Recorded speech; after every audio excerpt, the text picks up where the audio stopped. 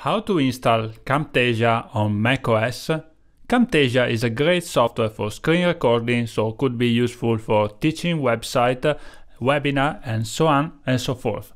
So a good start is search for Camtasia on Google or go directly to TechSmith.com, the company that produces this software, and you jump in this wonderful page. You got a lot of reviews and a lot of information about what this software is useful for you. You can create a video tutorial and a lot of things. I really like this feature that show up everything about what are the main characteristics. But let's go directly to the meaty part. We would like to understand what is the cost of the software, and this is the price right now. As you can see, there is a free trial of 15 days and then there is some prices.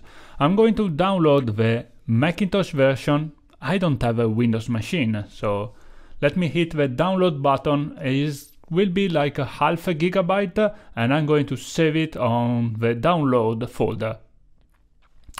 The time needed depends by the performance of your network connection and your workstation.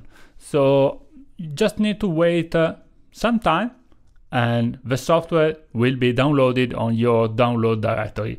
As you can see, is more than 500 megabytes that is going to be downloaded on my workstation.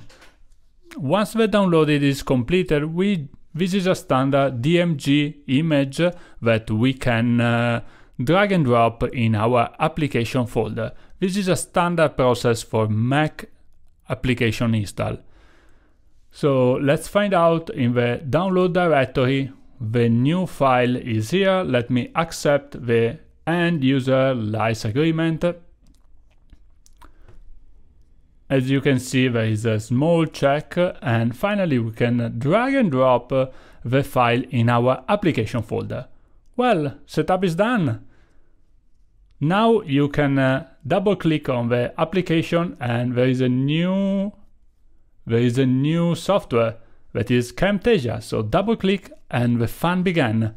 Let's authorize this software because TechSmith is a valid company and let's start our trial. So first of all, you need to register to the website. I already did, so I have an account and actually a license of this software.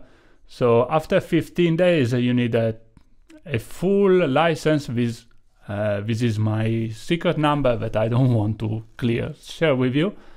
Okay, you might encounter installation limit exceeded if the software is already installed in more than a machine. But everything is well written in the website and is going to guide you how to remove the license from the old computer and set up in the new one. So basically you need to enter in your account in the website, and here you can manage the workstation with the software, and you could move forward with your setup. So as you can see, there is a procedure how to deactivate the software. Once you are done, you are able to move forward in the setup of the software. There are some permissions that you need to grant it, for example, for notification. Also enable the software to use the microphone on macOS, webcam as well. What else? Access to photos. They could be very useful if you would like to access some content that you did. Also enable the system audio. Here you need to type the password for security reason. Okay, there is a plugin that is going to be installed as a system extension. So you need to enter in the preferences. And as you can see, you need to unlock. I'm using my finger to unlock this, and I could enable this extension. Okay, let me authorize, and once again, everything here look like okay. So we just enable one more system extension.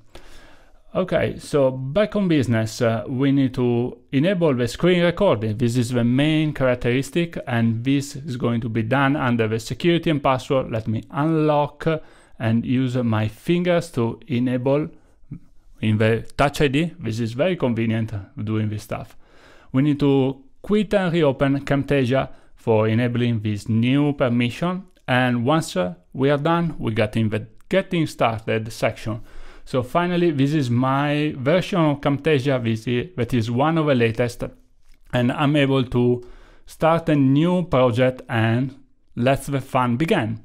So what can I do? This is the main dashboard, the one that you are going to use every day. As you can see, the meaty part is where the video is going to be hosted, and you have some panels on the left and on the right, some options. But most of the time you are going to save the project with a name. Let's give them one, for example, let's call it example.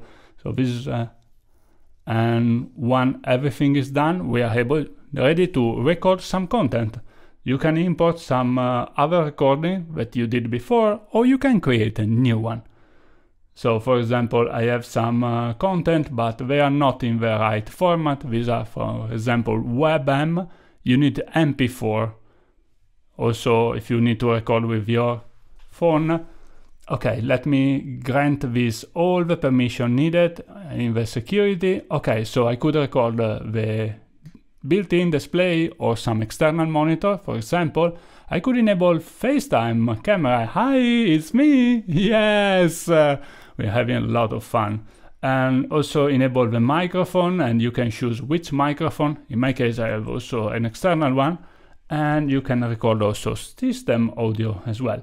So once all the permissions are granted, you are able, oh yes, this is the same, these are the same panel as before. Okay, back to business.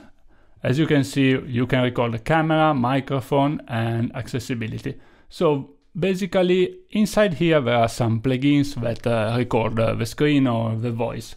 So once everything is ready, you can stop recording. There is a countdown, 3 to 1, and in this demo I was recording some video from the screen, and now you can reproduce clicking the play button. As you can see, these are only a few seconds, and there is also the audio inside because I was saying something. So basically this is the main dashboard, and here you can separate, for example, audio, video. This is very convenient if you want to fine-tune something.